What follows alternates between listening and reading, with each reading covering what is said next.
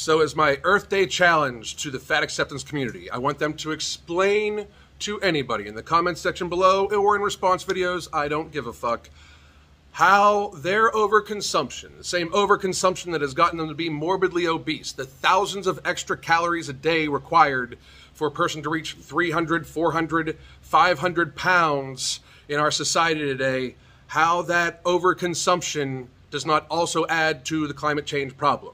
I see many of you unicorn and glitter people from the fat acceptance community posting about Earth Day when, in fact, you guys add to the problem with your overconsumption. So if you don't think you do, please explain in the comments section below how you don't. But you cannot both be hashtag for fat acceptance and hashtag Earth Day and not look like a complete fucking idiot. Unless you can explain it to me in the comments section below. Have a great Earth Day. Goddamn.